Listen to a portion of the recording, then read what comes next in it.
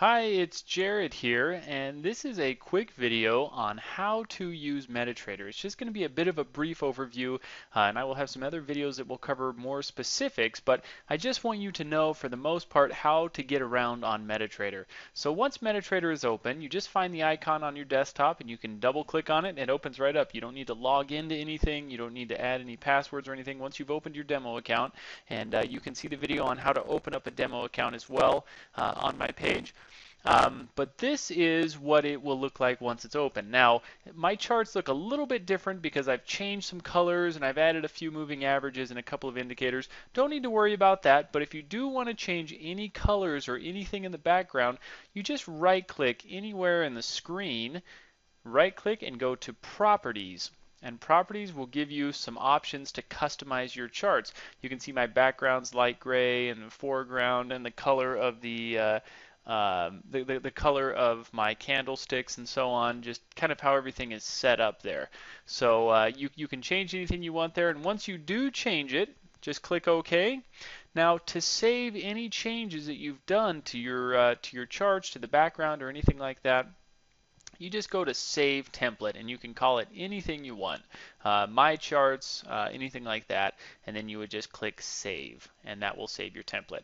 A little bit of a tangent there. That's probably a little less important, but let's get to the functions of MetaTrader itself. First off, what we want to do is just make sure that we know where to focus your attention. It's going to be down here quite a bit on looking to see where the different currency pairs are. So if you just click down here, you can see that I have the euro dollar, pound dollar, euro yen, and so on. And I have a whole bunch of currency pairs down here that I'm looking at.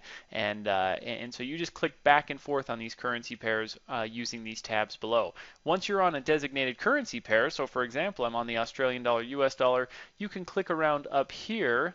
And this will give you the different timetables. So the 1 minute or the M1 chart, 5 minute, 15 minute, 30 minute, 1 hour, 4 hour, day, week, month. So any chart that you're on down here, once again, I've added a few extra charts, which is why I have so many tabs down here, but any chart that you're on, once you are on the chart, you can click back and forth between different time frames by using these buttons up here.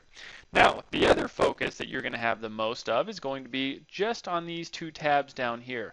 This is called your terminal, and these two tabs down here will show you trade, shows you your any live trades that you have, and I'm going to show you a little bit more on that in just a moment. And then account history will show you any closed trades that you have taken and that are now closed and no longer running. So account history and trade, you don't really ever need to worry about these other tabs. There's a little bit of news in there, and you can see some news and alerts and so on and so forth, but really the most important is going to be your trade and your account history, tabs on the currency pairs, and then once you're on your currency pair, getting back and forth from one time frame to the other.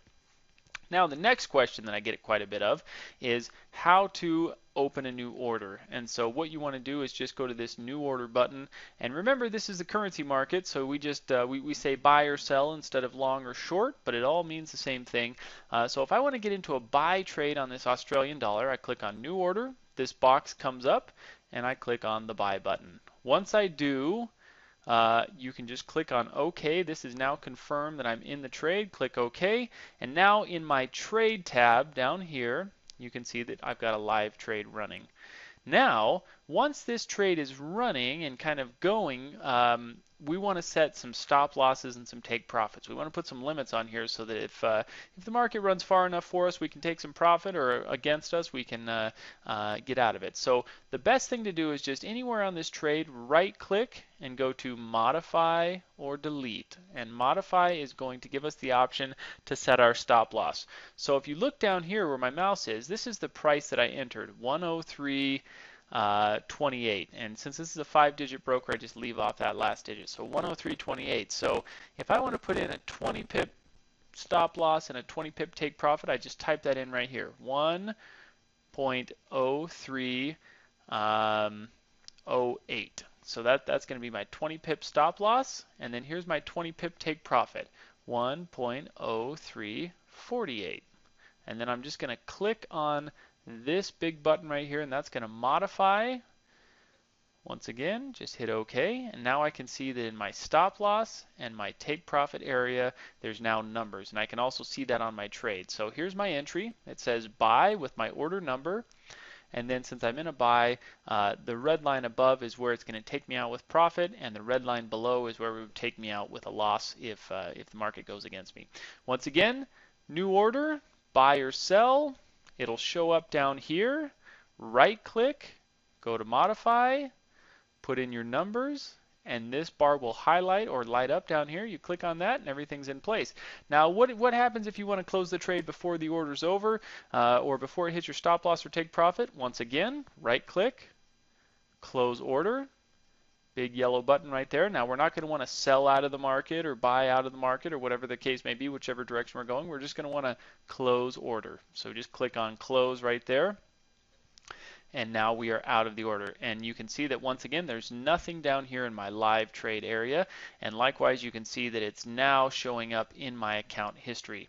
Now, one common question that I get is sometimes people will accidentally click out of that and they'll say, well, where's my area where I can see my trades and so on? It's this button right here. If you put your mouse over for just a moment, it'll say terminal, and it's just that little square white and blue looking thing. You just click on that and it'll bring it right back. You can also go to insert, or excuse me, view, and you can bring it up through this right here, which is your terminal, or Control T. So under view, you can see that there's a couple of different options. You can also open up your market watch, which is this guy, has all your currency pairs over here. If you want to add a new chart from your market watch, you can just go to any pair and right click and go to chart window. That's one way to add a currency pair. Or you can go to this little button right here, which is new chart, and you can just pick any pair up there, and anything you click on will come up as this new chart right here. I usually don't have my market watch window open because I don't find that I need it much. I just try to focus on the terminal down here, my chart tabs, my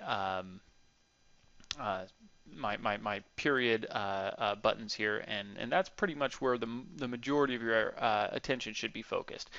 This is a demo account. When your demo accounts expire, just real quick on how to do that, you can go right here to open an account and just click OK, I agree, and next, and that will refresh your demo account once it expires. Remember, File, Open Account, and then next, and that will refresh your demo account. So best of luck, guys. This is how to use MetaTrader. If you have any questions, just post a comment on the page. Thanks a bunch.